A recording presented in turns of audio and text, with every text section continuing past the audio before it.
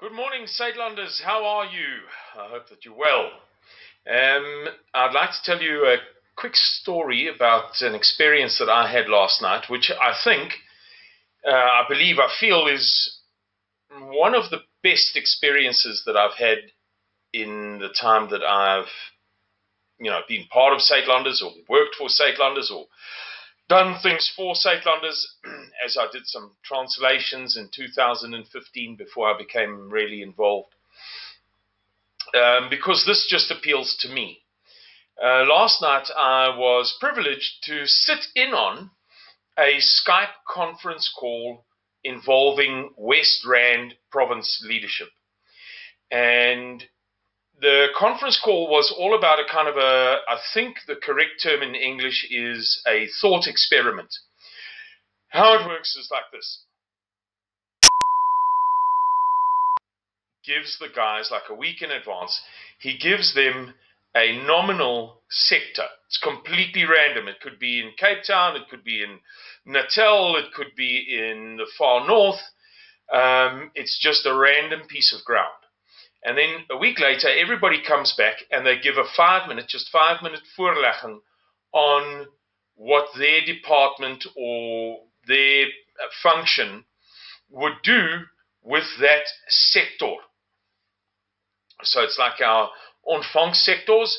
As you know, we have a ring of ontvangssectors of about kilometers, which are specifically intended to receive people from distressed areas without them having to go too far, without them having to travel, let's say, 1,600 kilometers to safety, for argument's sake.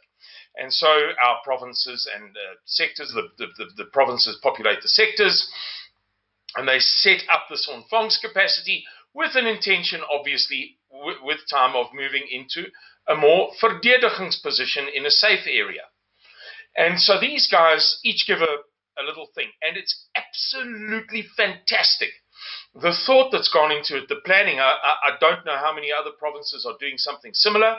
I know that some provinces, I can think of one, are very good on that kind of stuff.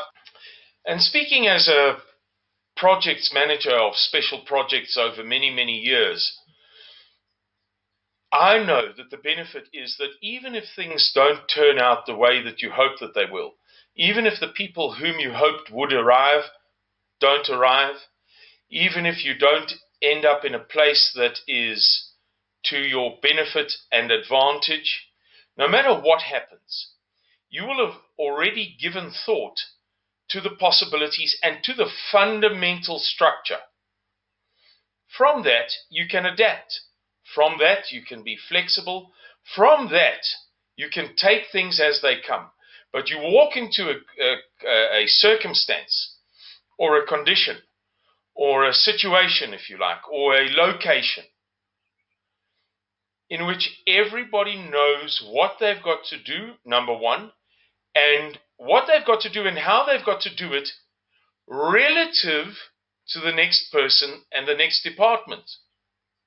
For instance, over time, their head of medical, is establishing the fundamental criteria for her department to function effectively in the field.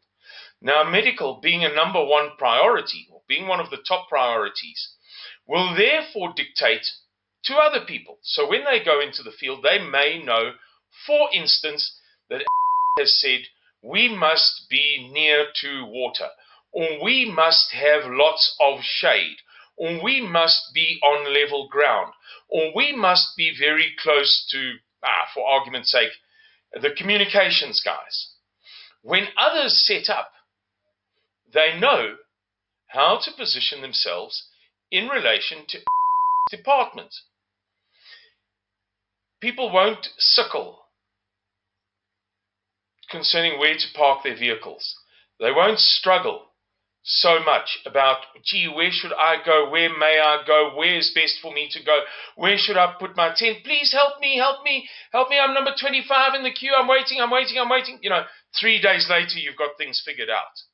These guys are figuring these things out prior to even leaving the unsafe regions of South Africa. And for me, personally, as I say, as a projects manager of many years and as somebody who is like all of us, here today for a specific reason. Some of us are more motivated by Mr. Miller's charisma, others by Oomsina van Rensburg, others by the Bible, die Boervolk, etc., etc. For me, it was marvelous, absolutely fantastic. Well done, guys.